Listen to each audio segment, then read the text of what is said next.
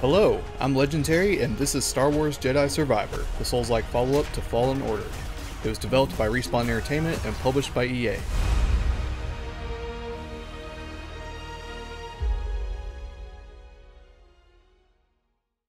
There's a lot going on with this one. I'm sure by now you've probably heard the news about the sad technical state that this game released in. It mostly seems relegated to the PC side due to the variations in hardware, but the console versions are not without flaw either. If you're wary of games that are buggy or broken to a large extent, I would tell you to wait to check out Star Wars Jedi Survivor because, yeah, it's a mess that needs fixing. With that said, I'm going to use most of this first impression style video to cover the game itself and not agonize over all of the technical issues present. This is your cue to check your baggage at the door. So, when we last left off with Cal Kestis, he and his crew of misfits had found the holocron containing a list of Force-sensitive younglings scattered across the galaxy, with whom they could begin a new order of Jedi. But in the end, Cal and his friends decide that the next generation's continued existence and safety from the Empire should be prioritized over their own desires to tear it down. The holocron is destroyed and the team moves on. At the start of Jedi Survivor, there's a pretty cool video that summarizes the events from the first game. It doesn't go over everything in extreme depth, but it gets the job done and has some very stylish animation that hypes you up for the new installment. We catch up with Cal and his adorable droid pal BD-1 5 years later as they deceitfully maneuver their way aboard a corrupt senator's yacht in the underbelly of Coruscant to fetch some information. Things go sideways, as all best laid plans typically do, and the remaining members of his new crew are forced to flee with the data in hand, but not before confronting the Ninth Sister, a former Jedi turned Inquisitor that players of the first game should be pretty familiar with.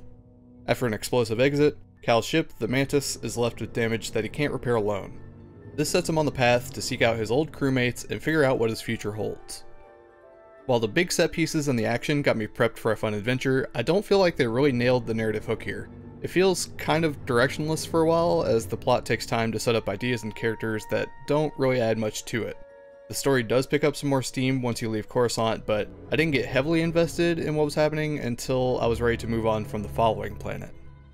To be honest, I never got around to finishing Fallen Order. I remember going to Dathomir for a second time and recruiting Marin, which means I probably got through about half of it. So after watching another YouTube video to get myself set up to speed on the ending of the story, I dove into Jedi Survivor with no real expectations besides more Star Wars. There's also a light novel that takes place between the events of both games called Battle Scars that covers a mission the original crew goes on. The main points you need to know get exposited in Cal's dialogue in the first couple hours of Survivor, so it isn't a necessary read unless you really want to. I remember from my first time playing Fallen Order that the story was interesting, but I had other games on my plate and Souls-like games just aren't my jam. I can recall a few negative things well, like how the controls weren't as tight as I wish they were, and how some of the fights were excruciating on higher difficulties because monster-like enemies didn't telegraph themselves well enough to read. But beyond the Star Wars setting and the mix of cool abilities you had at your disposal, it didn't leave much of an impact on me.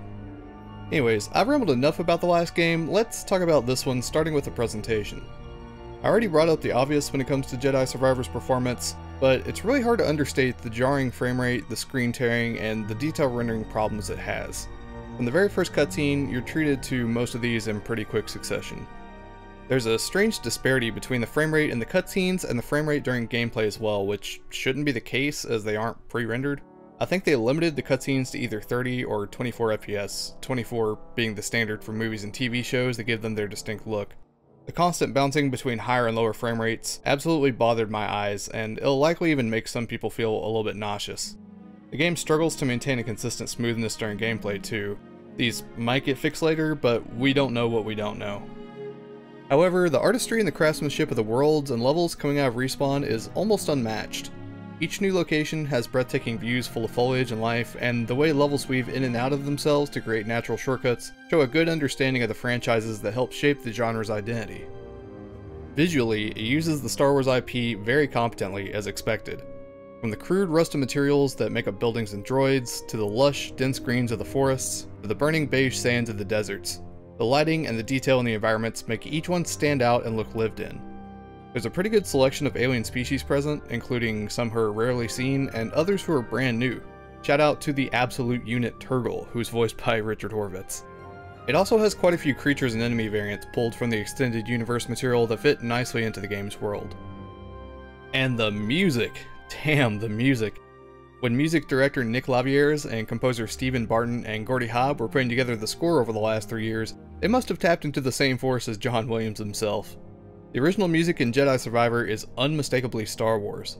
Bombastic horns, sharp strings, and a percussion section that gives it 200% make action-packed moments even more thrilling.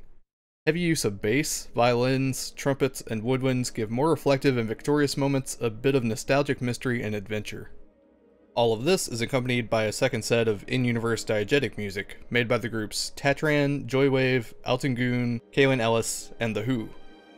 I was really confused and pleasantly surprised when I walked into a cantina for the first time and heard familiar Mongolian throat singing coming from a radio in the corner. I don't know how it fits in with Star Wars, but it does. Who knew? I'd imagine that these days, the team has access to a massive audio library to pull directly from, but that doesn't mean that they don't have to put in a ton of work themselves. The sound design perfectly encapsulates all the Star Wars goodness you know as well.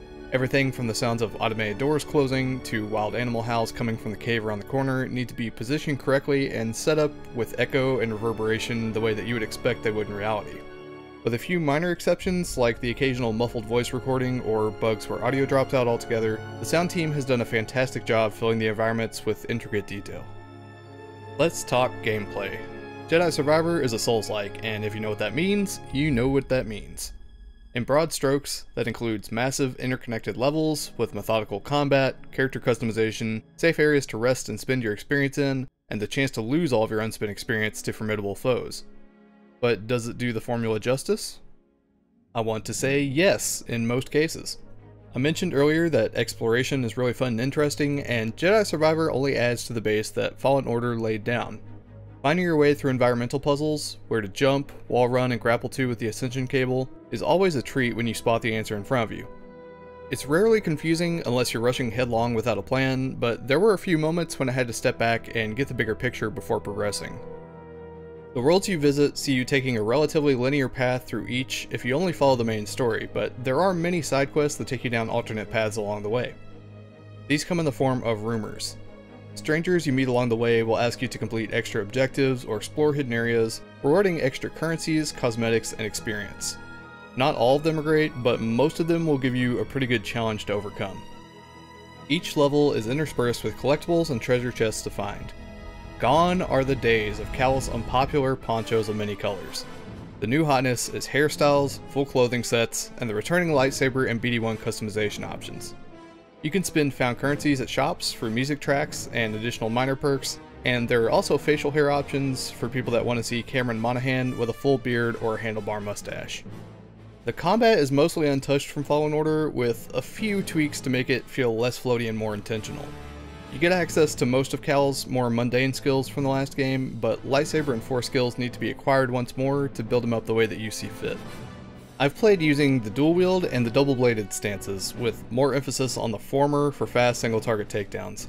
Though the majority of my skill points are placed in the single survival tree, where you get things like more health and better medical stems for BD.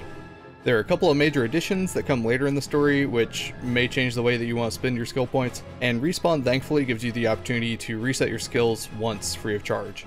But I believe each time beyond the first will actually cost you experience to reset. It feels like the animation team learned from their past efforts, as enemies seem easier to read in Survivor.